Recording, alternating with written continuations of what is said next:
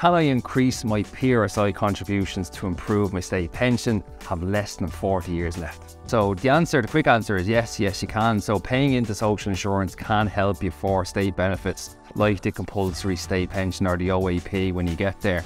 Now, if you are unemployed and no longer paying PRSI, or you're self-employed and no longer making compulsory contributions, you can still make what's called voluntary contributions to help build up that PRSI record for when you get to retirement.